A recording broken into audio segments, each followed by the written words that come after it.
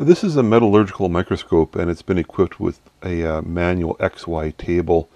And the purpose of this table is to allow the specimen to be moved around. Now, I use my metallurgical microscope to take photographs of semiconductors, and they're so large, what I often have to do is do what's known as mosaics, where I take a grid-like pattern of images and then combine them on the computer to get sufficient resolution to what I'm trying to photograph. And sometimes it's upwards of 100 photographs I need to take, and of course manually adjusting the table is a bit tiresome. And this video is basically about the construction of a automated table that has a couple stepper motors that moves a gantry around, in which I can put a slide and then take the images automatically. As you might imagine, an automated stage for a slide basically has an X and a Y and two stepper motors that move a gantry around, and on that top I can basically put a standard lab slide, and I've designed it so it gets held by a friction fit along a couple of rails in this piece of plastic. This was just a good try at doing a semi-precise assembly using my 3D printer, a technique I have never used for building precise machinery, so mostly a learnings exercise. So the starting point of this project was very much an old CD-ROM. They're an absolute gold mine for precision motion components, and they can often be extracted for free from computers people are throwing away.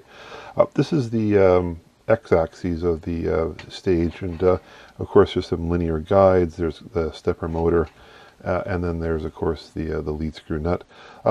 Instead a picture of this. The nice thing about the lead screws from CD-ROMs is they're actually spring-loaded, so there's a preload on them, so the backlash is reduced.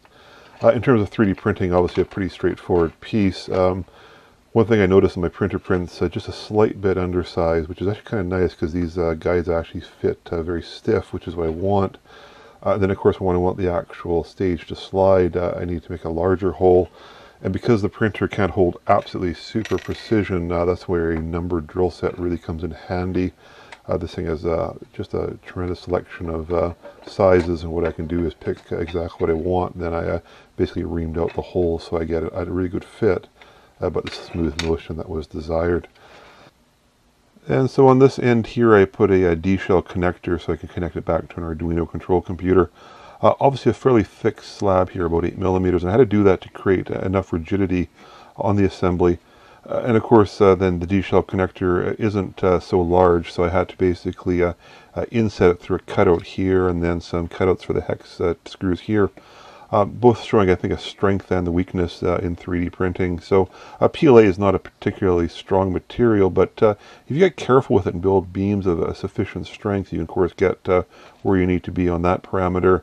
And then of course, because 3D printing is so easy to make cutouts, it's actually fairly easy to work around some of the thickness issues that show up. So with 3D printing, I was trying a whole bunch of assembly techniques out to see which one works well. This is actually 3 different prints, and obviously has some electromechanical components onto it. I actually adhered the stepper motor using double-sided tape. It's gotten quite strong. It's a low-load application, so I think that may have adequate service life.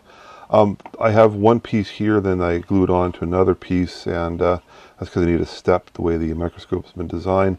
Everything on the internet said that the LePage gel control instant glue was a good choice there for PLA, and it certainly seemed to do a really good job. The adhesion was very quick, and it's nice and planar. You can see some screws here. I even tried traditional tapping of holes into this piece here, then putting a M.2 screw in, and that worked really well. So one of the really critical things about an automated stage is it has to hold the slide exactly flat. The depth of focus on a microscope is incredibly small. What I've got going on here is I've got a dial indicator attached to a fairly flat surface. That's the cast iron metal top of my table saw. Of course, the microscope base. And what I can do is move the assembly around to gauge how much deviation I get on the assembly. And it's holding to about 0.02 millimeters, which actually really pleases me. That's better than I thought I'd get, actually, out of using sort of a fairly flexible material, which of course is plastic. So really encouraging, actually. This is a really interesting approach to building accurate assemblies using 3D printed parts. So I'm reasonably pleased, actually. This 3D printer seems to have a lot of promise in terms of creating these jigs here.